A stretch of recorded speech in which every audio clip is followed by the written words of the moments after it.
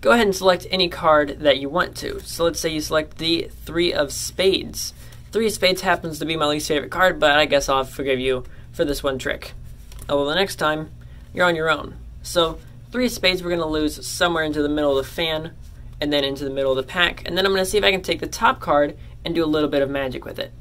So the top card right here is the Queen of Hearts, and we're going to see if we can take this Queen of Hearts and change it into your 3. So let's give this a shot.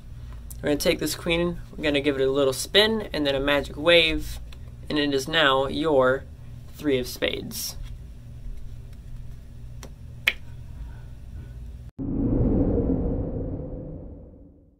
First, you need to start with the card control. Now, I do have an entire playlist of card controls, but for now, let's just say that you do a double undercut. You take whatever card it is, you make sure you have control of it, do a double undercut, and you're all set. So we'll start off with something very basic for now. But the basics of it is you need the card up to the top. After that, and you have the entire playlist of which ones you want to actually choose from, you're going to have to do a double lift. So again, double lift, very simple. Turn over 2 cards, pretend like they're 1. Now, if you're going to be doing more social media magic, make sure the cards contrast. You don't want a bunch of black cards. You'll want a red card to do this with a black card. And the more they can contrast, the better. So now after this, what I do is I give it a little bit of a spin, and then I do this convincer. Now, the way that I do this is because I have always cards that have air cushion finish. Air cushion finish means it has the little lines in it, and that means you can use the air pockets to your advantage. So you're going to push this here with 3 fingers down the one side and your thumb on the other, index fingers in the back, that I'm pushing out those air pockets, and now I can flip it up like it's only 1 card. So, now that you have that, you can catch it, and you're going to put your middle finger right here on this corner with the value, and I turn it down this way. Now, the original way that Bertram change works is instead of doing it the way that I do it, because my hands are a little bit thinner, actually the exact size of a playing card, which means it's a lot easier for me to bleed, I decided to change it slightly, that way it fit my hands a little bit better. Now, that's not an excuse for someone who's trying to do magic and say, well, I just can't do magic. Sometimes you just have to adapt a little bit. So, you take it here, you do your convincer, and normally you take it here and you put it into a Tenkai palm, and then you bring it here and you end up lining it up. I'm personally not a fan, so what I do is, I take it here and then I line it up straight across with my middle finger, and then when I'm here, the other value is going to be in my thumb. So, I'm here, twist, right down the line, now you're set.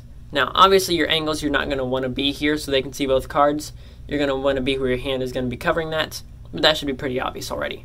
Now, when you're here, you're going to be going straight down this line, and the great thing about this one instead of the other is that when you're doing your more presentation, so it's more here and you're just doing like a wave, that's actually for a real purpose besides just presentation, is you're lining up the front of this card.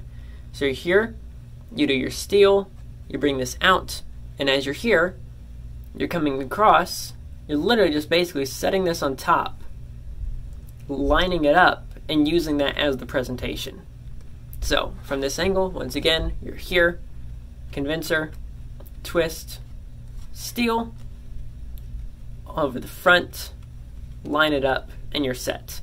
So at this point, you can do just about whatever you want.